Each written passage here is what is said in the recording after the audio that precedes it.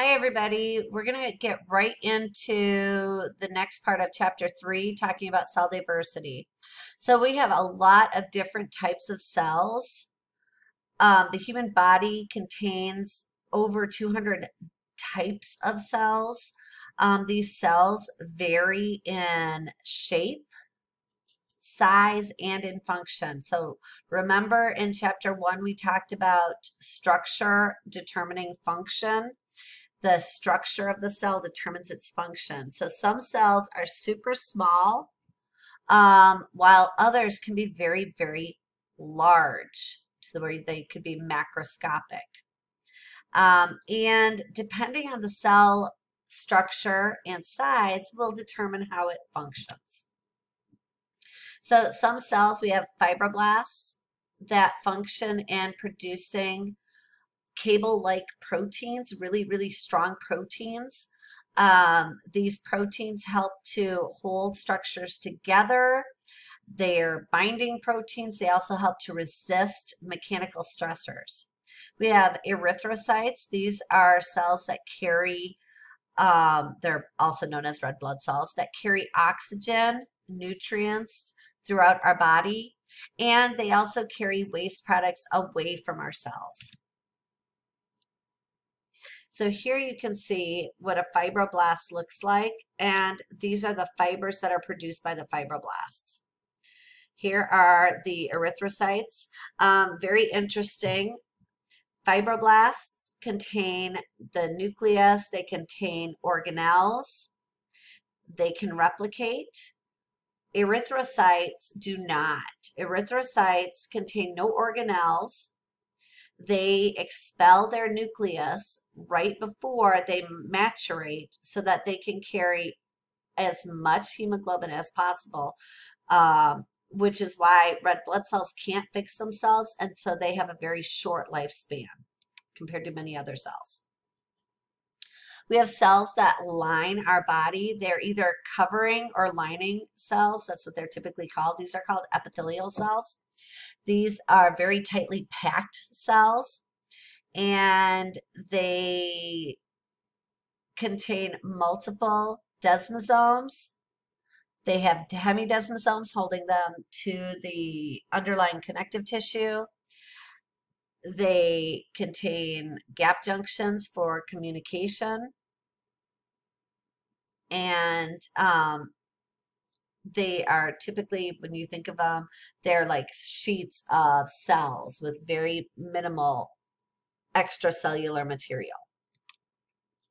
So here's what your epithelial cells look like. Just packed cells, very tightly connected. We have skeletal and smooth muscle, as well as cardiac muscle. Muscle tissue functions in contraction and relaxation and helps in movement of material. So skeletal muscle moves the body. Smooth muscle moves materials within the body. Then we have cardiac muscle, which moves blood throughout the body. We have cells that store nutrients. So an example would be a fat cell. Fat is fat cells or adipocytes store fat droplets. And these cells can contain a lot of fat. They can just get larger and larger, which is why when fat gets deposited on the body, it can just grow and grow and grow, which is kind of a sad thing, but it's, life. So here you see that lipid droplet. There's the nucleus. This lipid droplet can get larger and larger and larger. So you can just keep depositing more and more fat. If we have too much nutrients in our body and we don't need that much, we'll just store it for later use. We have cells that fight disease. So we have multiple white blood cells that have specific functions. One example is your macrophage. A macrophage is a nonspecific white blood cell that is a phagocytic cell.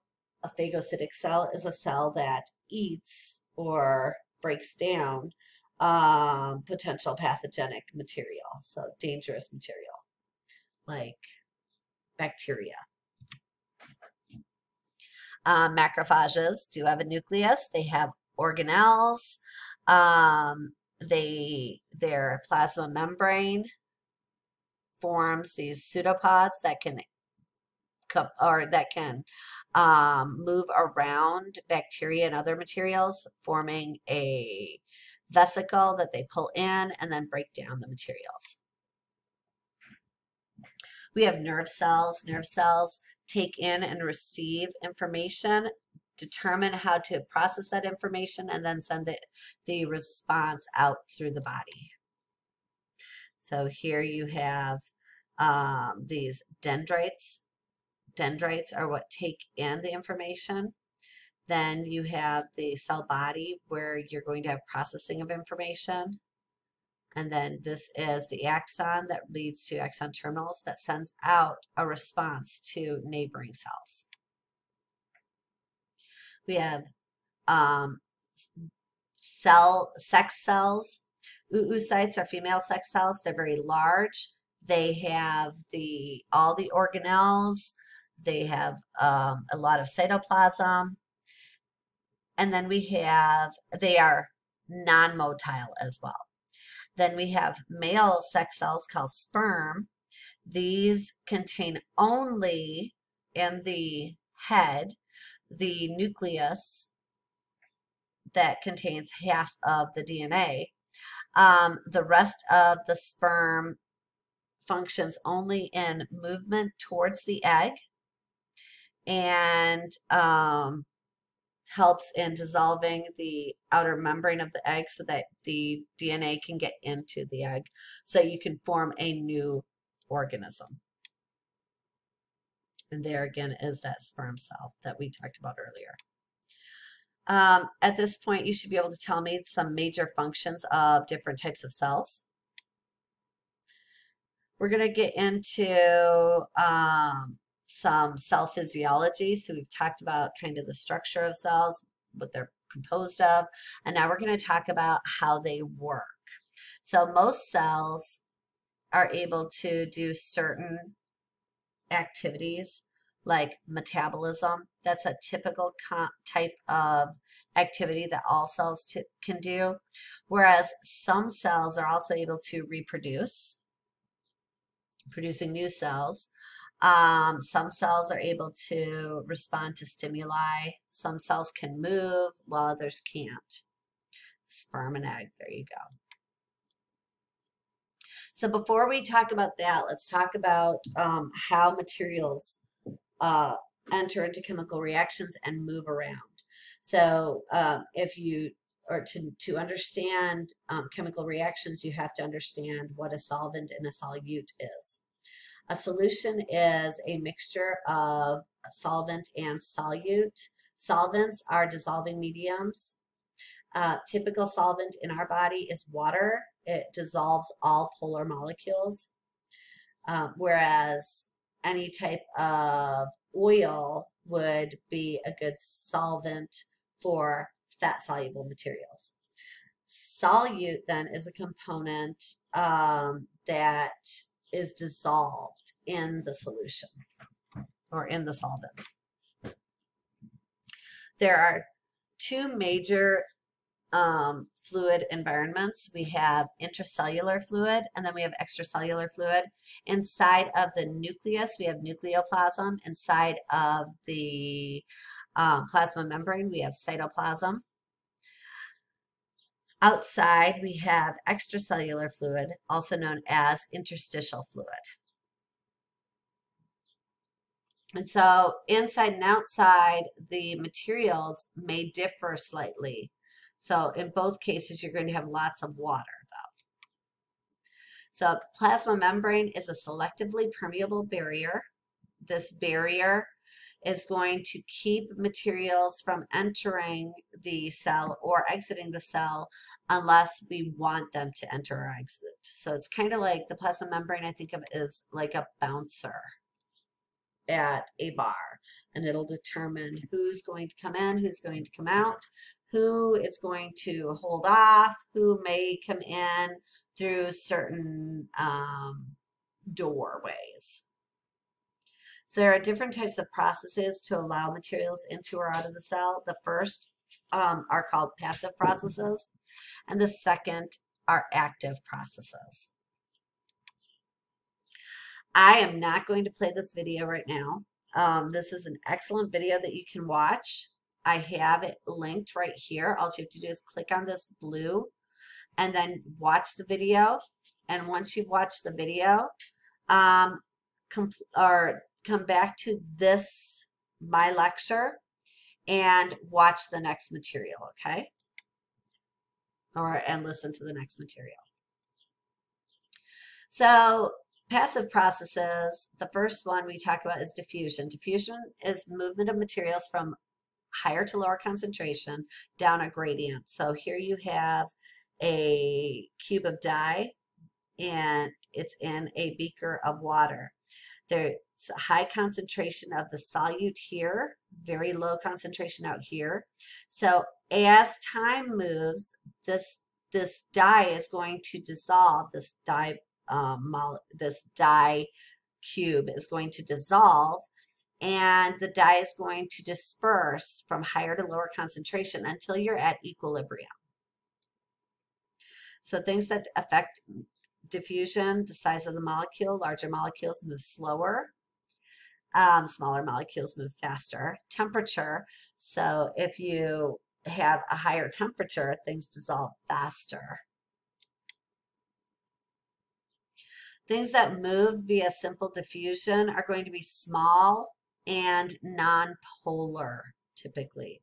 So any type of molecules that are lipid soluble are going to be able to move directly through the plasma membrane via diffusion. There's simple diffusion, where you have small non-polar molecules passing directly through the plasma membrane. And then we have osmosis. Osmosis is where water moves from higher to lower concentration through that plasma membrane. That's a type of diffusion. Water can move directly through the plasma membrane, but it typically uses aquaporins. Aquaporins are the little protein channels that allow water to move very easily across. When you talk about osmosis, there are different types of solutions that determine which way water is going to move. An isotonic solution has the same amount of solute and water concentration as a cell. So if you're in an isotonic environment, your cells and your extracellular environment have equal amounts of water and solute ratio. Hypertonic solutions contain more solutes than the cells do. And so what that means is the cells are going to release water and the cell itself is going to shrivel up. A hypotonic solution contains less solute than the cell does. And what that means is there's more water in the environment, so water moves into the cell where there's less water and more solute, and the cell's going to get very, very large. I always think of hypertonic, hyper children. And they're typically, when you think of hyper children, you're looking at little kids like 2, 3, 4, 5, 6, very hyper, very active, and they're small. So the cell shrivels up, gets smaller. And hypotonic, hippos are large, hypo, cell gets very large and it can burst. And then we have facilitative diffusion. Facilitative diffusion is movement of molecules down that concentration gradient from higher to lower concentration. But in this case, we're looking at lipid insoluble, so water soluble molecules, like ions moving across the membrane, or maybe glucose moving across the membrane. In this case, this isn't glucose, this is protein channel. It doesn't tell me what it does. So I'm just going to call this glucose, but it could be for, a lot of different things. Then we have filtration. And so I found this image. I looked up on Google Images trying to find something that would show filtration because there was not a good picture. So filtration occurs when water and solutes are forced through a membrane. So when you think of filtration, think of like a bulk flow, lots of materials moving rapidly, and as water moves, solutes move with it. So like coffee, right?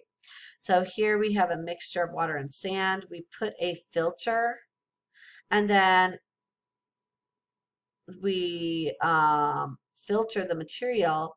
Anything that's small enough to fit through the filter is going to go through. And in this case, sand is not small enough, so it's going to stay up here. But what filtration does is it allows materials to move from that higher to lower concentration with the use of water as a pressure gradient. The next material or the next process that we talk about is active transport. So active transport processes use ATP. Typically, I'll say, I use ATP to move materials across the membrane, a lot of times against their plasma or against their concentration gradient. So they're moving from lower concentration to a higher concentration, or they are super large, and so it takes energy to move them into or out of the cell. The first active process we'll talk about are pumps, and then we'll talk about vesicular transport. So a pump is a molecule that binds ATP to activate, and then the pump pushes materials against their concentration gradient from one side of the membrane to another side. The most common pump that we have is a sodium-potassium pump. In the sodium-potassium pump, we're pushing sodium against its concentration gradient out of the cell. So sodium is in a higher concentration outside of the cell, typically. And then we are pushing potassium from lower concentration to higher concentration into the cell. So we have a high concentration of potassium inside of our cells, sodium outside. The pump works, ATP binds. Let me just first, okay, the first step, sodium is going to bind to the inactive pump. It's at a rest position, open to the internal environment. Then ATP binds. When ATP binds, it gets activated, and so ATP is broken down to ADP plus the phosphate. The activated pump then opens to the extracellular environment. Sodium is released outside. It can no longer bind. It's not able to bind. Those binding spots have changed configuration. But now it has an opening for potassium. So potassium comes in and binds. When the phosphate moves away, the pump goes back to its resting configuration, where it's open to the internal environment. The potassium no longer can bind, but the sodium now can move back in. And so this is going to continue, and this is actually how we maintain a high sodium gradient outside of the cell and a high potassium gradient inside of the cell, which is necessary for muscle contractions, nervous impulses, so it's super important. And then we have vesicular transport, where we're moving materials that are very large across the plasma membrane. So there are two types of vesicular transport we look at, exocytosis and endocytosis. Under the header of endocytosis, we have three types of endocytosis. I only have two listed here, but I will talk about the other one as well. That's phagocytosis, pinocytosis, and receptor-mediated endocytosis. So exocytosis, it sounds just like what's happening. A vesicle is formed inside of the cell, and that vesicle fuses with the plasma membrane, and something inside the vesicle, whatever material is inside the vesicle, is then going to be released to the extracellular environment. So materials exit the cell. Exocytosis, exiting the cell. And so this is the figure that was referred to right here, figure 3.6. And here you can see exocytosis. We have materials inside of the cell. The vesicle binds with the plasma membrane and the material exits the cell. And this is just showing a little bit closer how exocytosis works. The membrane that binds to the plasma membrane actually becomes part of that plasma membrane, and materials can be released in that fashion. This is just showing electron micrograph of exocytosis occurring. It's kind of cool looking. Then we have endocytosis. So in endocytosis, materials in the extracellular environment come into the cell using vesicular transport. The first type of endocytosis, so this is showing pinocytosis. This is just a figure showing pinocytosis. I'll talk about it here, but I'll give you the definition again in a little bit, okay? So almost all of our cells can undergo pinocytosis, where a tiny little vesicle forms and then it takes in water droplets or fluid, and within the fluid there is some dissolved solutes that move into the cell. So these materials then inside the cell can be broken down or can be utilized by the cell in whatever mechanism they need to be utilized. And sometimes once they're broken down, we might release other materials. So the first type of endocytosis we're going to talk about here is called phagocytosis. So this is cellular eating. So we take a large particle such as bacteria, a body cell, something like that, is engulfed by pseudopods, which form from the cytoplasmic, or from the plasma membrane, I'm sorry, cytoplasmic extensions, from the plasma membrane. And these pseudopods form a vesicle, and then that vesicle blubs off into the cell. So phagocytosis can only occur on certain or in certain types of cells, like macrophages, neutrophils, B lymphocytes. They're able to undergo phagocytosis. The material that's in the phagocytic vesicle is oftentimes going to bind with a lysosome, forming a phagolysosome, and then be broken down further into small pieces that can be released via exocytosis. Pinocytosis then is cellular drinking. This is what all of our cells, almost all of our cells, can do, where we take in tiny droplets of fluid containing dissolved materials. And so these, once they take in the materials, they can then utilize the materials and or release them, break the materials down further and release them if they need to. And again, this is that pinocytic vesicle that I was talking about before.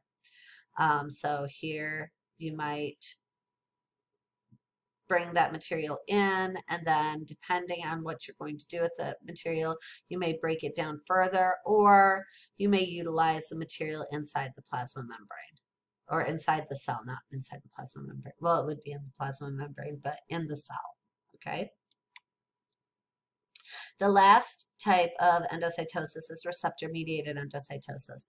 So this is a specialized endocytosis in which certain molecules bind to proteins on the plasma membrane. And once these proteins have been bound, then a phagocytic vesicle forms surrounding those bound proteins, and that phagocytic vesicle then pulls the materials into the cell. It is a selective process, which is why it's called receptor mediated, because you have to have materials bound to the specialized receptors on the cell. This is how we move cholesterol from our blood into our cells so that we don't have high cholesterol levels in our body. All right, at this point, you should be able to tell me some different passive and mechanisms to move materials into and out of the cells. Tell me what hypotonic, hypertonic, and isotonic solution is. What are different active transport mechanisms that move materials into and out of the cell? I'm going to stop here. This has been a 25-minute video, which is really long. I don't like to do too long of videos. I will post this and then I will get into video 3. So have a great day.